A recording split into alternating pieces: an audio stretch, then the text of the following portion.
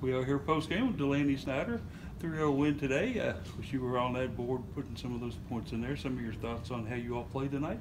Yeah, it was a great team win. We came out and we dominated the first half, and I think as the run of play kept going, we were going to get a goal soon enough. So it was team effort for sure.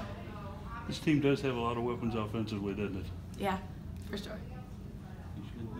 Yeah, Delaney, you scored a really nice goal after a great feed from Amina. How did it feel to get your first goal of the season off so quick in the first game, or second game, sorry? Yeah, it was definitely a great feeling. All our hard work in preseason paid off, and I couldn't do it without my teammates. So, You take a look at the structure of this team this year.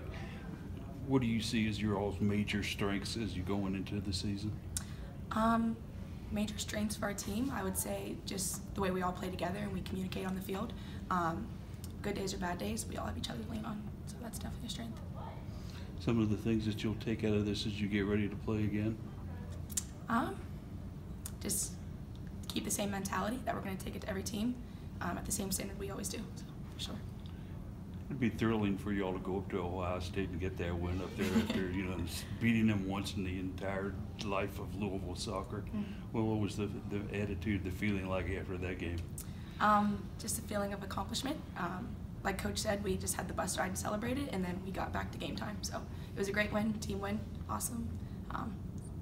Sorry.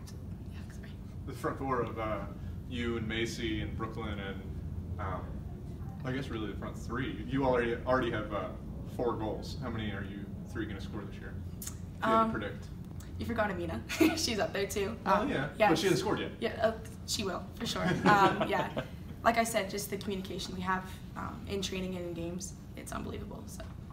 This is the final question. This is maybe a little bit off topic, but we did have 4 trains roll by tonight.